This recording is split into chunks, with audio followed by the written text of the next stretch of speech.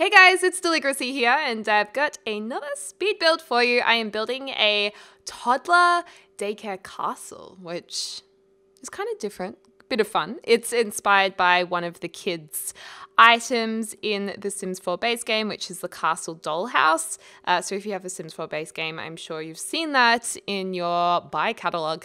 But basically, I thought it would be cool to kind of size it up and make it into a nice community lot for toddlers, because a few of you guys were asking for a toddler hangout ever since the new update dropped for that new life stage. So that is what we are doing. We are creating a castle build, and everything inside this community lot is going to be able to take care of your toddler's needs. So you can basically take the family here and have a change of scenery during your gameplay. And I think that's nice. So we are just making the, what do you call them? The turrets right now, and using those half walls in alternating heights to create that aesthetic of a castle. And the important thing about this was to keep it kind of small. I felt like a toddler hangout didn't need to be that big, a daycare. So it's kind of small, and there's different rooms that are kind of for different specifically different things. So there is a nap room with a couple of beds in it. There is the potty room and bathroom. So if they have an accident, you can give them a bath or you can toilet train them. We have the upstairs big playroom, which is inspired by the outdoors. So it's going to have AstroTurf flooring and a whole heap of toys and a bookcase. What else do we have? We have a kitchen with high chairs, like a little meal area, a reception. So, we've got a lot going on, and there's also a little moat around the castle, which we're going to create as well. So there'll be a bit of landscaping in this. And yeah, I just thought it's nice and cute little build. And I know you guys were hanging out for a toddler-inspired build, so hopefully this will satisfy your simming needs. Sounds good. I was trying to figure out which wallpaper I wanted. I was like, do I want it to actually be like a stone castle, or did I want to use bright colors or bright weatherboard on the outside? But in the end, I thought, let's just keep to a more traditional castle look, so it's really easily identified as a castle lot. And the other thing I have a little bit of trouble with that always frustrates me is that we don't really have a roof tool that can go above, well, not really circular, but hexagonal or octagonal rooms. It's just like, it's annoying that we don't have roofing for a circular area, because we've had that in The Sims 3. I think we really need it in The Sims 4. So it's just tricky, you've just got to kind of make do with what you have. So I just had a little bit of fun crossing over a few different roofs and using the new copy tool with them. I wanted to, I guess, make a little walkway as well. So we're going to, the foundation we've just created underneath the building, that's actually going to be extended out past where the stairs are. We're going to put those stairs more closer to the road. So it kind of will look like a little bit of a bridge going over a moat eventually. A little bit, kind of. And then this is basically just a free outdoor walkway area. So where those archways are, I guess you could take your kid out for a bit of fresh air. That's definitely more just for the exterior aesthetic of the castle. And yeah, there we go. That's our little moat beginning to take form. And I wanted this to look like a natural moat. So we are giving it an irregular shape. We're going to be placing stones around it using the move objects on cheat. And basically that's the way to create a natural looking pool. But I decided to use the fountain tool instead of the pool tool because these are toddlers, and I thought shallow waters was very important for a venue that is for toddlers for obvious reasons. So that's why we went with that. Yeah. So, and then we need to make the water green, because I was like, it could be a pool, but I think we want to make it look natural. Alrighty, so I've just skipped ahead a little bit. I've done the stones around here that I actually didn't mean to cut that out of the video, so I'm a little bit confused as to where that footage is actually. But basically, I've done some landscaping. I often cut it out, so I'm not too worried about that, but I did actually want to include it this time. Oh well. Let me know if you want to see more landscaping, because I'll include it in the next one. But basically, yeah, we've put stones around, used the move objects on sheet to kind of just put lots of different bushes and trees around the place. We also need to figure out what lot type we're going to have. For a daycare, there's not really an option already, so I decided to, in the end, we do go with, I think, a library. And some of the required objects for that library I've actually put in a basement you can't get to, just so it was passable. It's a shame because the generic lots, if I'm not mistaken, if you make it a generic lot which doesn't have any requirements, if you visit it, other Sims won't spawn there. It will just be your family. I'm pretty sure that's what happens, or at least that's what used to happen unless it's been updated, which is kind of annoying. If you're going to have a public lot, you want other Sims to spawn there, not just your own family. You want it to feel like a public space. Otherwise, you may as well just go home. So that was, yeah, that's always a little bit tricky. I think, I'm not sure how I feel about requirements. I understand that requirements are handy if you're building a lot to remember what kind of things you might want to put there. But at the same time, I feel like you could just have a checklist that was optional and you don't necessarily have to fill it. You could just get a pop-up warning that says, hey, you haven't fulfilled all the requirements. Are you okay to continue or something? I don't know. It's just a bit annoying. Yeah, and some of the things as well you don't necessarily want. So, for instance, if you make a playground or a park, one of the requirements I think is a kids' jungle gym, is it? And I'm like, they're so big and they take up so much room. What happens if you want to make a park without that, So it ends up restricting you quite a bit, I think. Anyways, some of these new items are really, really cute with the toddler update. I think the flooring's gorgeous. It's a perfect balance between traditional and modern and fresh. It's really easy for kids' things to just become only for kids and you're not able to use them really for anything else. But I think, these carpets, you could probably use them in a modern penthouse. You could, use those cloud lamps in other ways, or the ombre walls you don't have to use just for toddlers. So I think they just did a really nice job with this update. And not to mention it's free as well. I just feel like it's very nicely balanced. This balloon lamp, I have to say the base of it really is so clunky. I find it really awkward to place. I do wish it was a different base. I don't know. I ended up deleting it because I didn't want the base. Down here, I thought the bunny was super cute because it matched the walls. And I was thinking making this into the nap room. But we're actually going to take the nap room upstairs and make this into kind of a downstairs reading room. I have to say, when I was taking the screenshots, oh my God, all the Sims on the lot just went into this one room. I don't know why, but they were all in there. It was just like the party room. And a little bit confused as to why they did that. But they were all in there having a great old time. And how cute are these bookshelves? So pretty. And those armchairs. Pink stripes. Yeah, so cute. And I do like these curtains with the transparent, I guess, detailing behind them. I think that's really nice. And oh my goodness, you guys, we have vampires coming out in, I don't even know, a week and a half, 2 weeks soon, which is going to be crazy. I'm so excited. Vampires. I'm not even that much of a supernatural fan in The Sims. I think because it's not a whole supernatural expansion, perhaps I find that a little overwhelming for my gameplay, but the fact it's a game pack and it's just vampires, I'm kind of open to it. I'm kind of interested in that. I think we're going to have a little bit of fun with some builds. I might do a mini let's play. Just have fun. So that should be good.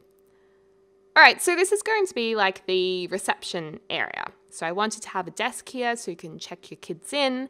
And we're also going to have a little area where the shelving with the boxes on them, that's going to be where you can put your kids' things. So their school bags can go there and maybe their little lunchbox. So we'll start getting onto that in a second. And then up here, I wanted to use the AstroTurf and flowers and stuff as the grounds to give it an outdoors theme. Bring the outdoors indoors. And I think that works perfectly well when you have the cloud lamps coming down. I thought that was pretty cute. Lots of ombre happening here on the walls. And this is going to be the little, I guess, potty room. The potty room, the bathroom. You know what? Now I come to think of it, I really should have put some adult-sized toilets. I might actually advise you guys to go into bite-a-bug mode and actually get one of the toilet blocks if you do put this in your game, because otherwise the adult Sims don't really have a place to go unless they want to use the potty. So, anyways, this is for the toddlers. We've got a couple of baths there. They do need to be bathed now and then for their needs. They also, if they're not potty trained, they might wet and poopy their pants because they don't know how to use the potty yet, so you might need to put them in the bath. I thought it would be cute just to go crazy with rubber duckies on those shelves on the wall. And there's void critters, the sea-themed ones in the bathroom, just goes with that water theme. I don't know, I thought that was cute. And this unicorn on the wall is just like the cutest thing ever. I'm just like, I love it. I love you, unicorn. You're so cute. And then over here, we've just got a bench with a couple of towels on it. I think, a couple of lotus lights. It's a real mix of bits and bobs, this build. I have to say, I didn't hold back. This is not meant to be a sophisticated build by any means. It's meant to be a youthful and energized build. That's the look we're going for. But yeah, are you guys enjoying toddlers? I mean, from what I've heard and seen, everyone's pretty happy with it. I don't think anyone's disappointed. Actually, the only thing I've noticed is that some people were a little bit disappointed that the toddlers are slightly older. Their age bracket, they appear to be the older end of toddlers as opposed to the younger ages. So it's a little bit different from The Sims 3.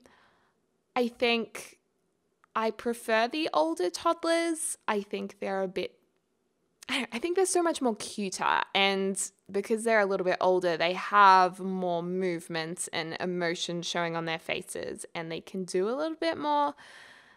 I have to say the animations are absolutely gorgeous, especially when you get an adult sim to play with your toddler sim, and they lift them up in the air and they flip them around and put them on their back, and it's just so sweet. Here's a little area where we're going to be putting school bags and lunch boxes. These little drawers, I imagine maybe you'd put your kid's name on it and open it up to put their belongings inside. I also wanted to section off just slightly that little reception desk because we're actually going to put a little play area behind it. We're going to have the castle kids object I was telling you guys about earlier that this build is inspired by. That's going to sit behind the desk as kind of a nod that that's what this build is meant to represent. I felt like these floating trees on the wall looked kind of bad, so we get rid of those. And we're going to put something else up there in a second. Can't remember what I put up there. I'm curious. I feel like I'm finding out with you guys. What is she going to put on that wall? Oh, that's right. We just went with some simple lights because I felt like there was just too much artwork everywhere. It's just a little bit much. So yeah, we have the koala chairs under the green trees. Because I'm Aussie, I thought we had to have that. And there we go. That is the pink castle. Very nice. Very nice. And those hot air balloon decals are just everything. I love them so much. But yeah, it's kind of coming along nicely. And what have have we got over here? Oh yeah, I thought we'd just put one plant in. I know that at schools now and kindergartens and daycares, food allergies are just so prevalent these days in kids, so much more than they used to be, that there's a lot of pretty tough rules and regulations now in schools in Australia, like peanuts. You cannot have nuts at school in lunch boxes, at least in Victoria where I live. You can't have those anymore, I don't think. I remember when I went to primary school, I could have nuts, but I had to be careful with eating them, I think. And now you just cannot have them. I think there's a few other things as well, but you also can't have real plants in some places. So I thought, okay, maybe this plant in the corner was going to be, that is downstairs, a fake one. This is the nap room. Yay! We've got the 3 little beds, rainbow curtains, and this room is where your toddlers can go to have nap time. I don't know about you guys, but I'm a huge fan of naps. I love to nap, and you know what? I never did until about 2 years ago when I was working 2 jobs and I literally could not nap. I used to always refuse to nap. I'd be like, I only nap when I'm sick. But now I rely on naps quite a lot. And leading up to Christmas, I was sleeping twice in 24 hours. I had a split sleep pattern. And it's only now that I'm really trying to not do that anymore. I don't know if it's a good or a bad thing, but a few people said it was bad for you doing that. And I also read it was really good for you. I read Einstein used to do that, so I pretty much felt like a genius. Just kidding. But it's actually been a real struggle not to sleep during the day. I don't know. I feel like it works better for me sleeping twice in 24 hours, but I don't know if it's the right thing to do. Does anyone else do that? I don't know anyone else who does that. Maybe I'm just a weirdo. I don't know. Anyways, this is a feeding room. So there's a couple of fridges up there, and then you've got your high chairs. Now, I think those fridges you can get toddlers' food out of, but there is a slight chance you can't. So you just have to go into build mode quickly and just change the fridges over.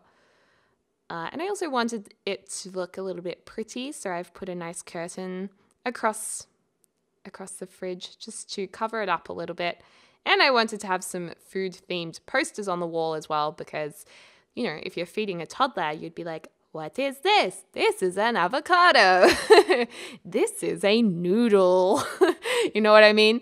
So, yeah, that's what we were getting to there. And we also have a potty in the corner just in case the kid eats something and then has got to go because being lactose intolerant, that's happened to me a few times for sure. Last of all, we're just making this upstairs playroom area. Again, this is meant to bring the outdoors indoors. This would be fake grass and fake hedges. It wouldn't be real, but it would at least make toddlers feel like they were outside and they have the cloud lights. And I just thought it was kind of cute. Again, we have a dollhouse from the base game, and we also have the new modern dollhouse from the toddler update. And I thought it'd be nice to have these little boats on a nice blue rug, just to make it look like water underneath them. So that's kind of a nice little creative detail there. And now we're just really putting some toys around the place. We're going to put some decor on the walls or some pictures. And yeah, I don't know. Let me know what you guys think of this build. Is this a build you'll use in your game or that you appreciate watching? Or are you like, yeah, I want to see something else? Then tell me in the comments down below what you want to see, and I will certainly try to deliver it to you guys. I've been getting feedback that you guys want, of course, more Barbie, Gossip City. You've actually been asking for some Kaz videos, which is interesting. I haven't been asked for those for a little while. Some Grand Theft Auto on the channel, which is something I've only been streaming recently. And you guys have also asked, again, for Life is Strange. So I might bring out some more Life is Strange. We've taken a long break from that because I wasn't that into it. But maybe going back fresh, a fresh start, I'll be more more in the mood for it. So, you know, I'll try and get some new games out there. That should be good. But anyways, let's go into the screenshots right now. So we have the exterior, which is the castle. I know the yellow wall might look random to some of you guys, but I wanted it to appear more childish, you know, than an actual castle. That is why I did that. And I think the frog fountains on the outside kind of help with that, and also the library sign, the daycare sign rather. And yeah, I think it's a cute little mini castle with the jigsaw pieces rug kind of leading up to it as well. So that's a little bit of fun. Yeah. And then this is inside the reception area. We've got some toddlers there. This lady's sitting on that koala chair. A nice clear computer and the castle in the background. There's the potty room. With the unicorns. And that's a little creepy. There's a guy taking a bath. And I was like, I don't know if you should be doing that at the daycare, mister. But, you know, it's Sims. You can't control them, can you? They're just crazy people living in your own crazy world. So they're going to do what they're going to do. Yeah, and that's a little reading area, which is nice. The nap room, which I kind of want to jump into my screen and just curl up into a little ball on one of those beds.